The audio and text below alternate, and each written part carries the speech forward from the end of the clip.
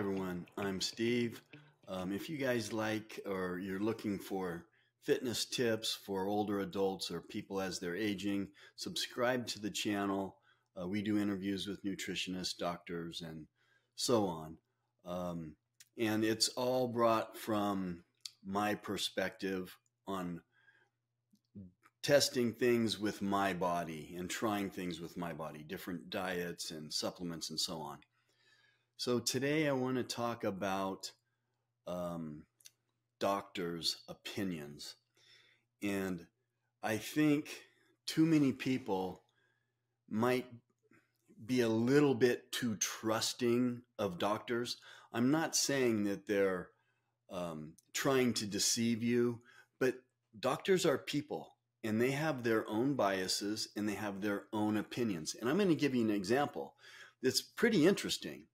And if this is just common sense to me that doctors are people and they're going to have different opinions. They're not going to be all exactly alike.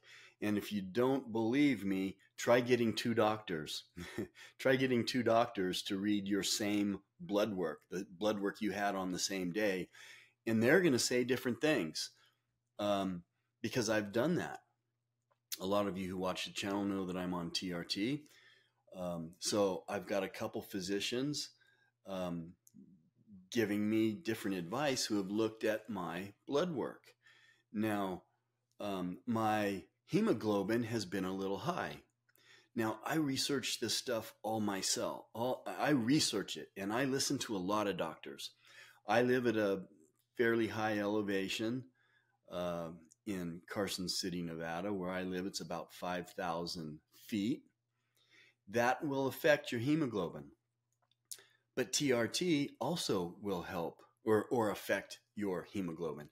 Now, I've heard a lot of TRT and hormone experts say high hemoglobin is not a big deal when you're on TRT. And I've had other physicians say that, yes, it is. It's still high. It doesn't matter why it's high.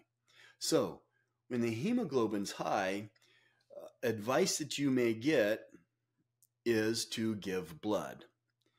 And a couple months ago, I got that advice from two different physicians, give blood. One wanted me to give blood a little more than the other, but that was the advice to bring that down. Now, I got my blood work back, and it's all really good. I'm 61 years old. My blood work is excellent. I'm really proud of it. Maybe a few things could be a little better here or there.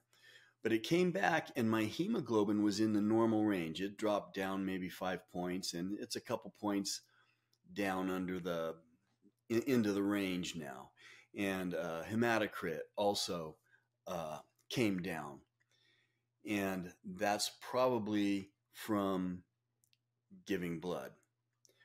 So the first doctor, because now my iron was also a little low and my ferritin was also a little low.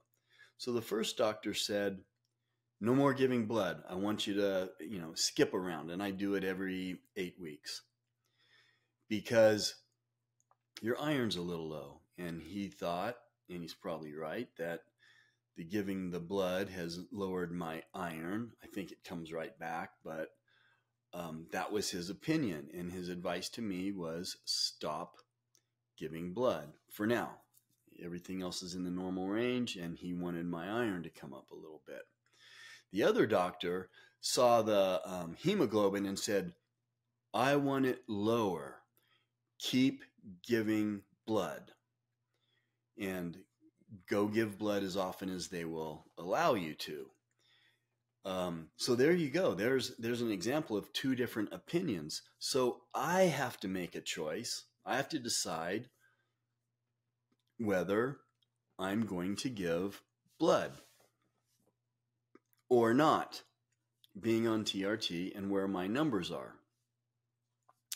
And I've decided that, it's once every 8 weeks, and I probably will do it again in 6 weeks or so whenever I'm due.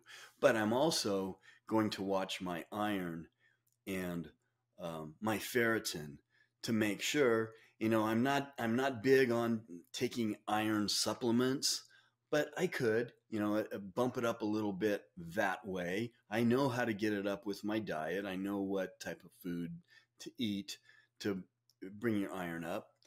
So I'm probably going to give blood again, but I had to make a choice. I had to listen to two physicians and their opinions and why they're saying this. And so I had to make a decision on whether I'm going to do this or not, or what supplements I'm going to take. And I have to decide for myself, because I ultimately am the one that is responsible for what I put in my body and what my health is. And I like it that way. And I respect these doctors and I appreciate them and I want their opinions, but it's not everything. And especially in this situation, I have to decide between two different opinions. So I just want to encourage you all to get multiple opinions.